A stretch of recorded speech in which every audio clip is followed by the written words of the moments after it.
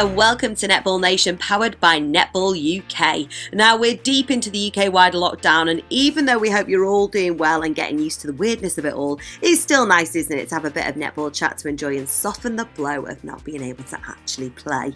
Now, as ever, we're powered by Netball UK, and without fail, they've got all your netball essentials to keep you training, improving those skills, and keeping you fit during lockdown. Just head over to netballuk.co.uk. Now, today's show is a huge team effort, with your questions being the main focus, as we thought it was time to really get you lot involved. Now, we did a shout out on social media asking you to tell us your burning questions and advice for each area of the netball court: attack, centre and defence, and you certainly delivered, so thank you so much for those questions. Now, there is plenty to get through, including a very special guest towards the end of the podcast, so let's get cracking. This is Netball Nation, powered by Netball UK, your one-stop shop for everything netball. Shop now at netballuk.co.uk. Now, as always, I'm joined by the dream team that is Sarah and Mags. Hi, guys. Hello. Hello. Now, before we delve into the questions, because we've got so many to get through, girls, just give us an idea of what your views are from your window today at home. It's pretty grey out there. I mean, there was excitement this morning because it was bin day. So I've got to calm down from that. Hey, you're right, though. It is. It's well exciting because the bins are busier than ever now, aren't they? Oh, yeah. Yeah, chock-a-block round here. What about you, Mags? Well, funnily enough, a friend who lives near asked me if I would put some stuffed toys in my window for her grandchildren that are going to be walking around playing a bit of a Spot the Teddy in the Window game. So I can see the backside of Simba, Dory, and one of the 101 Dalmatians. Oh, Mags, do you know what? That just makes you sound like that creepy neighbour on the street. The one that go, she's that one that hides the toys in the window.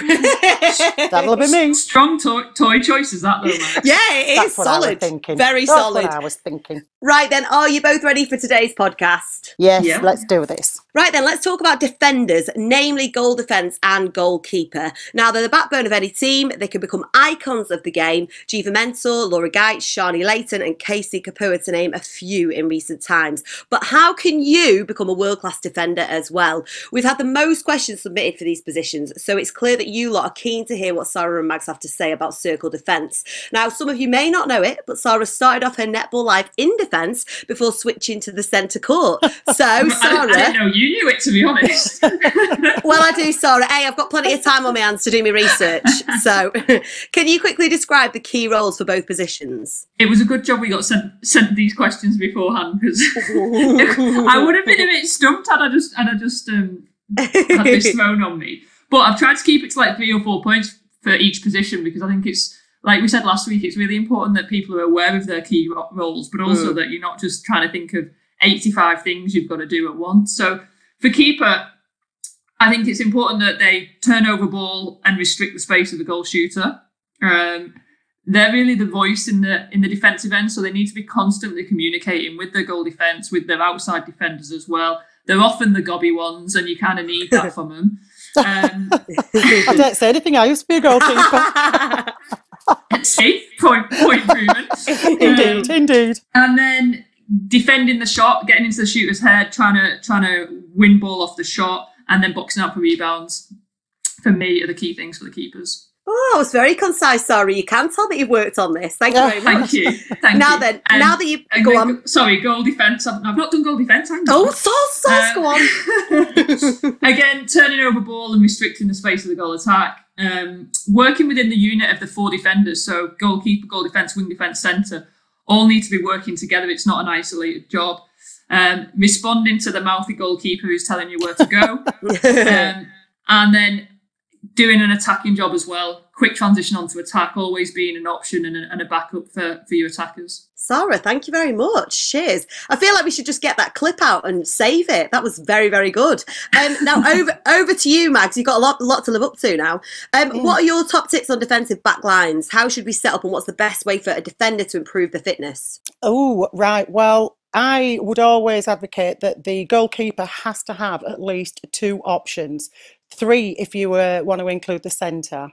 I would always set up with the goal defence opposite the goalkeeper on the same side, quite short, with the ring defence on the other side of the circle, but maybe just hugging the circle edge or somewhere near it. And if they can't get it out to one of those two, then you've always got the centre who can come through. So you've got like 3 options there. And how can they get fit? Make sure they're in full fitness. Well, I mean, they do exactly the same as anybody else does. I don't think it has anything really to do positional wise where your fitness is concerned. But specific things that they can do is just working on long and short. So short would be really small space that they work within, maybe, yeah, I don't know, 3x3, 4x4, working in old money of feet, and just doing lots of changes of direction, maybe dropping onto reaction balls as they're doing it, keeping the head up, aware of where the ball is. Then you could bring a player in with them into that really small space, set them some sort of a target that they've got to restrict the goal shooter, goal attack from getting the ball, maybe over a 30-second, 40-second period. Then also work on straight lines, because we like the goalkeepers in particular like that ball that gets delivered into one of the pockets. So learning how to sprint out on straight lines, the timing, the vision, not going too soon, because if they are one-on-one in the circle with a shooter, set off too soon, goalkeeper, and we know what's going to happen. That ball gets delivered straight into the goal. So straight line drives with a change of direction in it as well. Mags, I mean, Sarah set the bar high and you've certainly lived up to it. Thank you very much. And thank you very much, Queenie, for that question. We shall move on now to a question from Gemma, because we've got so many of these to get through. To zone or not to zone? That is the question. And how on earth do you build it up so that it becomes second nature? That one's for you, Mags. Oh, the dreaded zone. Oh, yeah. Good luck on this one. Dun, dun, dun. It's such a difficult one to do. I mean, if you've got a team who can do it really, really well, they just take up all the space on the court and just steal ball for fun. And we know what it's about. It's about restricting the options, making the opposition think they've got all the space in the world to run and put the ball. But what invariably happens is most teams struggle with the structure and it just breaks down. And if it breaks down, that's when teams that can then score goals off you really quickly and really, really easily. I think what people kind of overlook in a zone is they think you just sort of stand in a space and then you wait and you kind of pick up anyone who comes into that space. It's much more active than it looks. As the ball swings across court, the zone has to move and you have to slightly adjust your position depending on where the ball is. And then the attack of the ball in the air has to be huge. So you can't just wait for ball to come. People have got to go and win it. And I mean, famously, the Silver Ferns are probably the best zone defenders there are. But it's really difficult because if one person isn't doing the job, like Mike said, the whole thing breaks down. So it's a true kind of team defense. I think what most people are used to seeing are the 4 at the back that do the box kind of a zone. But for that to be effective, you then need your middies in front of all of that have to be able to respond super quickly to wherever the ball is. They've got to be moving on every single pass, trying to shut down all the short options, also responding to us gobby defenders at the back that are shouting and screaming at them, move left, move right. Then your back ones are constantly having to reposition to go what Sarah says, looking and hunting for any ball that's sent a little bit too high or sent a little bit too long. And also have the shooters that they've got to consider, because they'll probably be at least one of them will be right at the back of all that, just kind of looking like they're free and on their own. So, it's constantly moving, constantly readjusting every couple of seconds. And one player out of position, the whole thing breaks down. So they've got a lot to think about, but how do you make that become second nature, Mags? Is it just a case of practice, practice, practice? Do you know what, Emma? Sometimes they say make it second nature. Sometimes I find that the defence isn't good enough to start off with. And by that I mean, some people try to run, before they can walk. So you need to start building it up by being strong on your 1v1 defence in the first place, before you even start looking at a zone. There's things you can do. You can introduce skills into your training, into your drills, like for your goalkeepers and goal defences, communication and switching.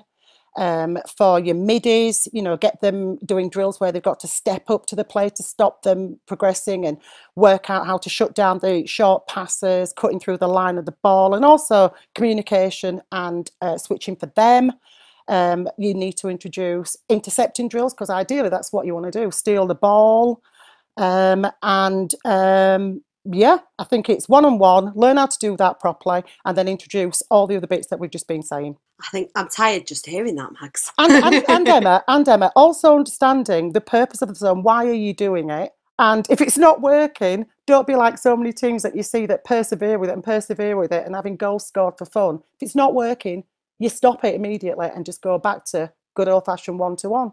Yeah, change it. Right then, back to Sarah. You've been quiet for a bit there, Sarah. This time it's a question from Claire J. Rich. She says, what's the best way to defend a tall shooter? I'm 5'6" and I've always played goal defence, goalkeeper, but find it so difficult as I keep coming up against taller shooters. Yeah, I mean, obviously it's hard when shooters have got a height advantage on you, but I think it's then about being smart rather than trying to out-jump them necessarily. It's trying to confuse the space for the feeder, so constantly moving around them, as the ball's let go into the air, rolling from the front to the back to prevent that shooter having the back space, and also giving yourself a little bit more space. So just sitting tight one-on-one against a tall shooter is their bread and butter. Really, they want a strong hold on you. They want to be able to post up and offer for ball. So actually give them a little bit more space, make them a bit nervous about where you are, and also then putting that doubt into the feeder's mind that how high they need to put it, because sometimes you're just giving them a measuring stick by standing straight up against the shooter. So basically, you use your mind, work it out, and play clever if you know that they've got a high advantage. You've got to play clever if you're a little bit shorter. But we've seen it, at the highest level where shorter defenders can still do a really good job on tall shooters. So it can be done, and it's more about getting in the minds of the feeders and the shooter themselves and breaking down that connection. And if all else fails, stop the ball before it gets there. Oh no. We all know how you play, don't we, Sarah? I knew exactly what she was going to say when you started talking, Mags. Now then, we're going to wrap up this opening segment with the final question for Mags from Emma Beanies. Emma, thank you for your question. It says, any tips on how to get your nice players to have more aggression and fight for the rebounds? I think we need to ask Sarah that as well, don't we, based on what she just said? What would you say to that, Mags? Do you know what? I think from my experience, 99.9% of all netballers are nice off the court. It's just sometimes when they come onto court and they sometimes get a little bit of red mist. But I think it's about their mindset more than anything else, more than being aggressive, and about being mentally and physically ready to do battle. So, as a coach, you could raise the level of the physical intensity in training, a little bit more movement for them. I don't know, 1v1 drills that requires the individual to come out with the ball, and they have to come out with it all the time. Maybe say 6 times consecutively, and you don't stop until you come out with the 6 balls. You could even raise a trash talk in your own mind, about that's my ball. It's you're in my circle. That's my space. I'm a tiger, not a pussycat. Yes, Max. That sort of stuff. Or, invasion games, really, where, you may be, one person going up against a couple of other players, and, you've got to turn that ball over within a certain amount of time. Or you can do it as a 2-3. You can build it however you want. And in respect to your rebounds, if height's not an object and you're both the same height, if you're the defending keeper or goal defence, you should be nearest to the post anyway. We talk about boxing out once the shot or the ball has been released from the shooter's hands. Box them out by turning your back on them, holding them up, and then it's just a strong drive to that post and get up there and get the ball. Both hands, be strong and positive. Yes, Mags, thank you. Sarah, have you got anything you'd like to add to that? No, I think similarly, what we found is what players don't really like is the sort of like body-on-body physical contact. So trying to get players used to that by forcing them to do it, but in sort of progressive ways. So we'll use tackle pads quite a lot, like making players sort of body up and contest for things in a one-on-one scenario, and then take the tackle pad away so that, that level of aggression you just take into a proper game scenario then. And it is about getting comfortable with that. You know, it's not a normal sort of everyday occurrence that you're so much in somebody's physical space and that you sort of like physically contesting with them. So you do have to get used to it to an extent, and then it just becomes second nature. Thank you very much for that. Right, we've got so many more questions to get through. But first off, don't forget that you can get in touch with us or any of our Netball Nation family if you've got any questions or comments that you'd like to add. You can tweet us at MyNetballNation or drop us an email, hello@mynetballnation.com, and we'll do our best to cover these in the next episode. Right then, it's not quite time for our special guest, but it's your time right now, Sarah. This imaginary red carpet is all yours. The centre court, the glue to the team, the area where the ball needs to get through to convert a defensive turnover to a goal, the not so glamorous role of wing defence, the centre who controls the all-important centre pass and bridges the play between attack and defence, and wing attack, the key role to feeding the shooters. Mags, how would you describe each of the three centre court positions to someone who doesn't know netball at all? Imagine we're aliens. Okay. Nanu. Okay, so very, very simply, the court is broken down into 3 quarters, and every player has a specific... If it's three, it's a third. Oh my God! Yeah, I am an alien. I don't want to be that person, but it's No, Sarah, it was so needed. It was so needed. Apologies, listeners. I've only played the game for about 50 million years. 3/3. So let's start with wing attack. A wing attack can go into 2/3 of the court, which is the centre third and their own attacking third. They're one of the 4 players who can receive a centre pass from the centre. They cannot enter their shooting circle because that would make them offside, and they cannot score goals. And one of the main aims of the wing attack is to feed the shooters and to link play within the attacking end of the court. That's predominantly with the centre goal attack. Thanks, and goal shooter. And then centre. The centre can go into all 3/3 of the court, but can't enter either goal circle because, again, they'd be offside. They start each centre pass by being stood in the centre circle with at least one of their feet inside that circle. And again, they can pass the ball to any of the 4 positions that are allowed to go into the centre third for the centre pass. The centre is the person that links the play, the passage of play throughout the whole court, from one end to the other, and link up with both the attack and defence. And again, one of their main features is to feed the shooters.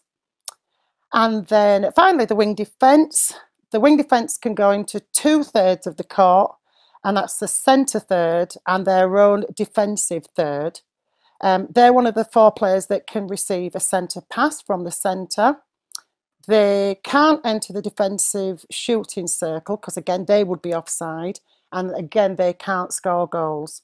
But they do link up with the goalkeeper, goal defence and centre to attempt to stop the play, intercept the ball, and to try and stop the shooters from scoring. Mags, excellent descriptions there. Wouldn't you agree, Sarah? Very good, that. Yeah.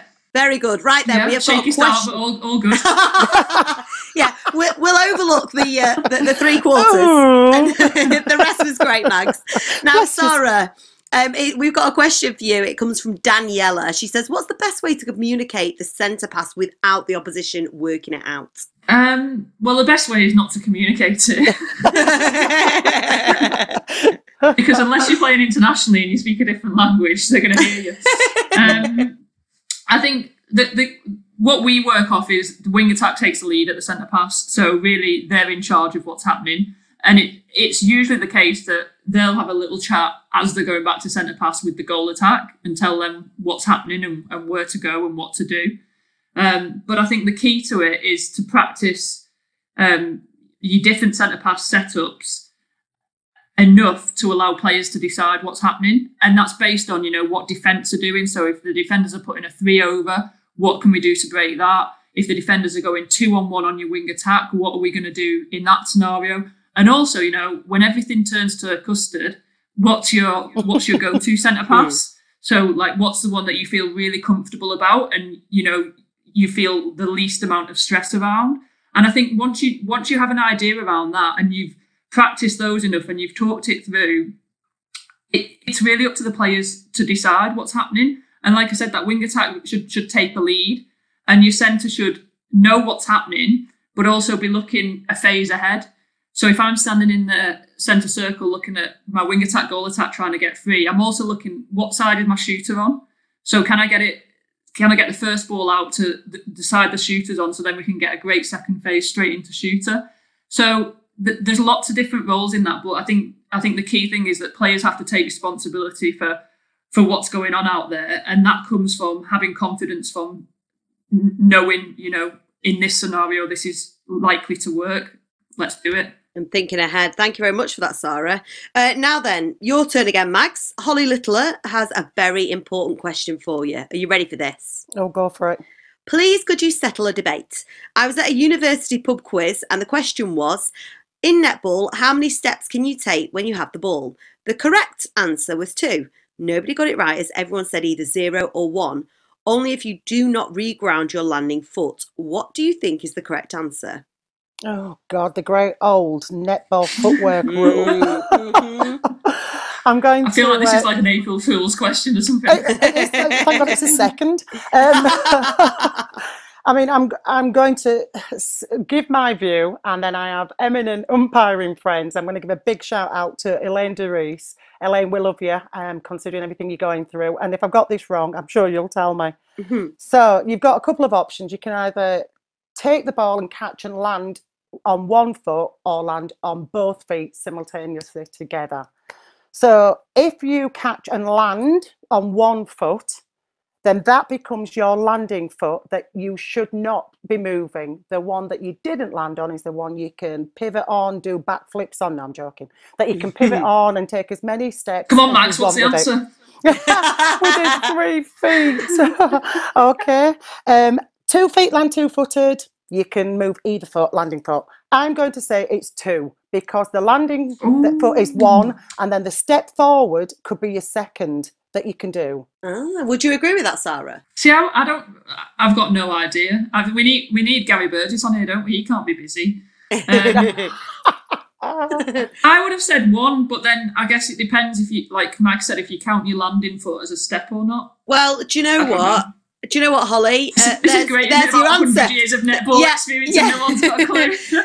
It sounds like Sarah and Mags wouldn't do any better at your university pub quiz, so I hope that helps in some way. Anyway, right then, we're going to move on to Lucy Pollock's submission now. Sarah, this one is for you.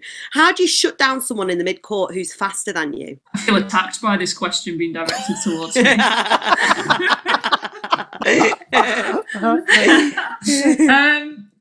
I mean, it was something I encountered a lot. Again, like similar to when you're shorter than a tall shooter, you've got to be smarter than them. So when you've got a really quick mid-court, and it tends to be wing attacks, who are those like short, sharp players that just change direction for fun. I give them slightly more space, and that kind of sounds counterintuitive, but almost if you get too close to them on your 3-foot mark, or you're like rushing out the blocks to try and beat them for speed, that's when they'll change direction and kill you, or they'll just step past you on the pass and get a 1-2. So giving them a little bit more space is sometimes helpful, and then being smart in terms of getting to where they want to go to. So if they're a wing attack, is it really dangerous for them to have a ball out towards the sideline of the centre third? No. But is it dangerous for them to get a ball circle edge? Yes. So force them into spaces where you're happy for them to get the ball, and get to the spaces where they want the ball ideally before them, and stop them getting there. Thanks, Sarah. Another one for you here from Maddie. She'd like to know, do you think it's possible to be specialist in all 3 areas of the mid-court, or do you think the best players are focused on just 1 or 2 positions? I was thinking about this, and I don't really know many players who've been able to play all 3. I think if you look at the current crop of players, you've probably got Laura Malcolm can do a decent job at all 3 positions. I think Serena, isn't there? There's Serena, she can do across all 3. So Serena can, yeah. Although don't ask her to play wing attack because she'll probably punch you. I mean, even Jay Clark can play wing attack, but again, it's just not really very natural for them. And I think that really the only person I can remember playing all 3 and kind of being happy to play all 3 is Olivia Murphy. I can't really think even internationally of people who've gone across. Laura Langman has done it, But again, she wasn't a massive fan of wing attack, I don't think.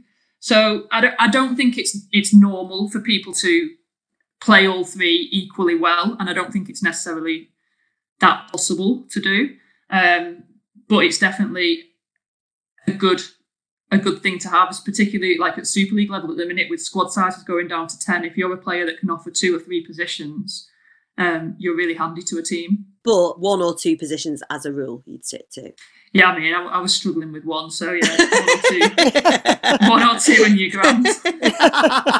Right then, Mags, this one's from you. This is coming from Beth Kyle. She's got the final centre court question for you. What's better on the centre pass, arms over or double up on the wing attack, goal attack? She says she's 5'1". Oh, I could put her in my pocket. I'm presuming that she's kind of saying that she's coming up against centres that are a lot taller than she is. And so would it be better or maybe for her she's to drop the defending centre? Defending centre, yeah. She must be... if she's not going to be able to cover that centre pass, that first phase ball that's coming out, then I would kind of give her the advice that maybe she does need to maybe drop back a little bit. She doesn't have to do the 3-foot stage 2 mark over the centre ball. She could actually put herself 4 foot in a space where she thinks that the wing attack or the goal attack is going to move into, and kind of mess up that space a little bit, so it makes the attacking centre have to really be careful with the placement of that first ball. Thinking about dropping back, yeah, it's absolutely fine to drop back onto either the wing attack or the goal attack and do a 2v1, but that then brings in a whole heap of other issues then for your second phase ball, and where do you put yourself, because a lot of people don't do that very well, cover the first phase but not the second. And then also, very similar to what Sarah's just touched upon, a tactic could be, you know, just let them have that first ball, especially if they're taking it wide and not going towards goal, and then think about what you're going to do to shut it down moving forwards. Oh, thank you very much, Mags. Right then, we shall move on now to the shooters. Sarah, can you just tell us quite briefly and concisely what the goal shooter and goal attack roles are? I mean, key role for the shooter is obviously to shoot the goals, and you want a good high shooting percentage from them. What is a good high shooting percentage, Sarah?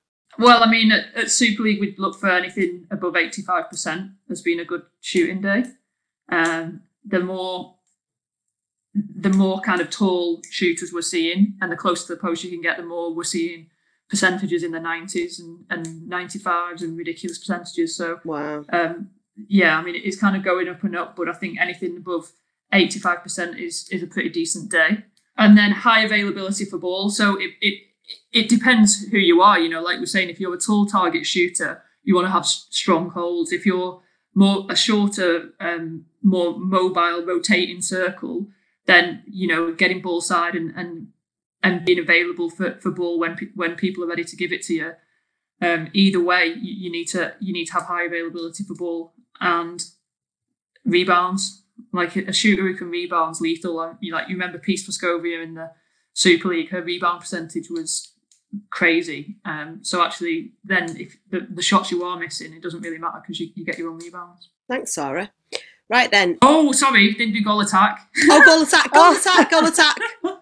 We got caught up with shooters there. Go on. They'll all be stamping the feet and having. Yeah. No offense, goal attacks. It's just who you are. She's just going to offend you further. No offence, I'll just give you some more.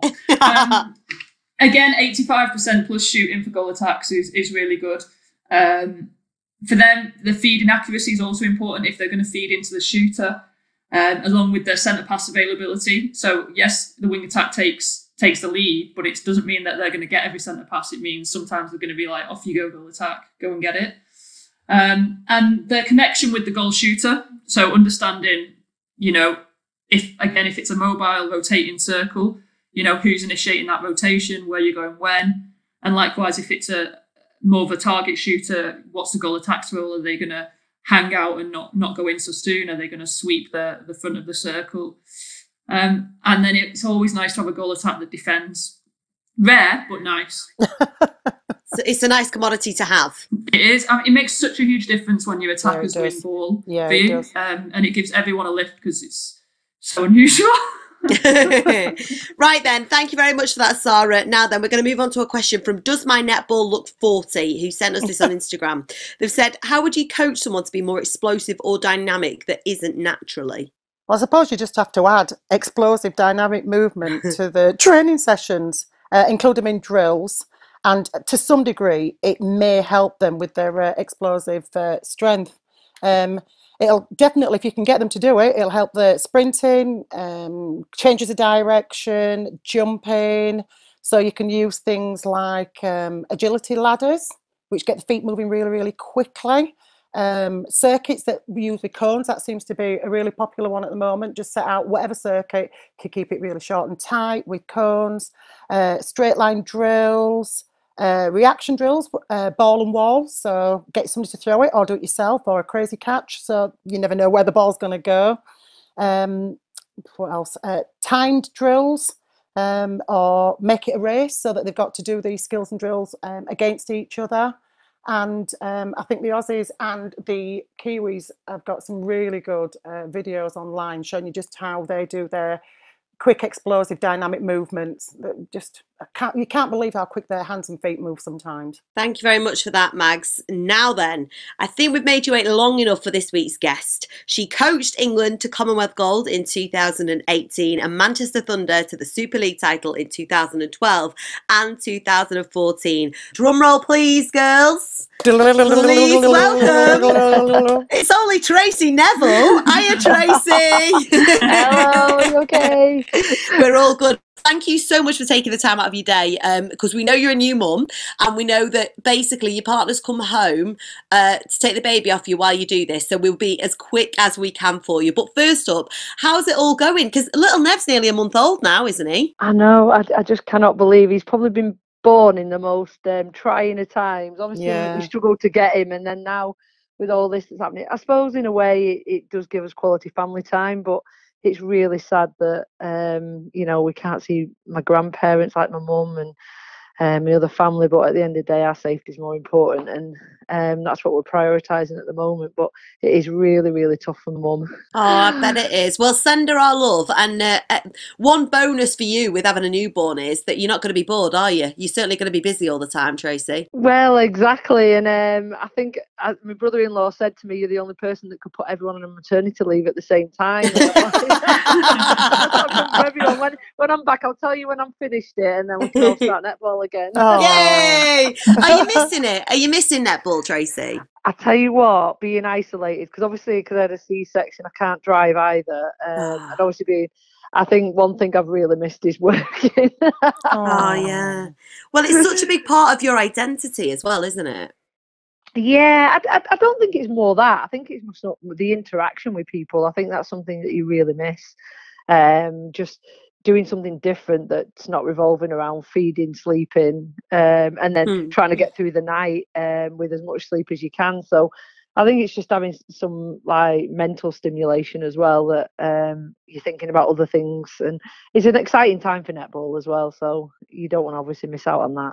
Exactly. How do you see the Super League panning out after this long break? I don't know. Obviously I've been quite open in the feeling that I do think we should run the league. I think to go to miss this season or to not play any more matches would be an absolute travesty, not only for the franchises but for netball when we're trying to keep it on the rise. There's no live sporting events at the moment happening, and obviously planning for a day one is obviously going to be difficult, obviously because people's health and safety are the most important things at this time. But I think with to get our players ready for major competition and international season, I think slick wise, I think we need a season, a domestic season, for whatever shape that looks like, and I do think we should play the full season. Well, let's just hope that happens. We've had quite a few questions come in today. Mags and Sarah have been put under the spotlight. Are you up for answering a few, Tracey? Yeah, of course. Depends what they are, though. Well, I think they've been kind. They've been kind. Who's it from, Bayman or from? They're not from me. They're not from me. So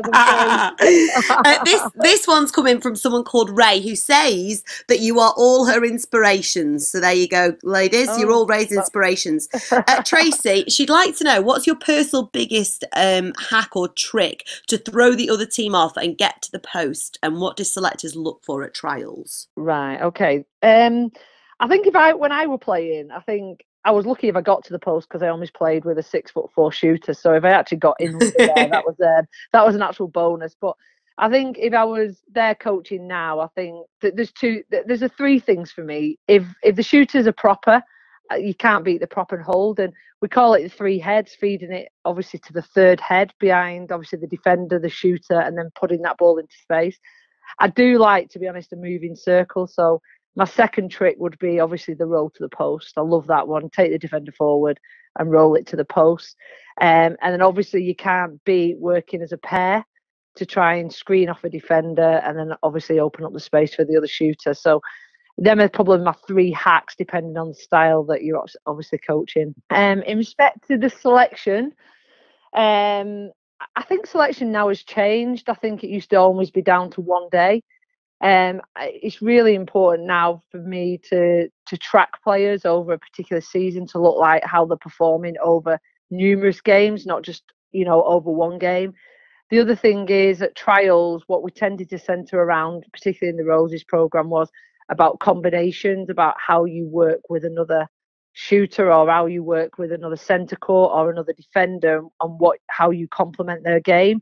And I think with it being a team sport, I think individuals now that's really difficult to look at because someone who's individually talented may not fit in your team. So for me, it's like a jigsaw piece and working at who works well with different combinations and complements other talented players around them. Yeah, so it's all got to work together. Thank you for that, Tracey. There you go, Ray.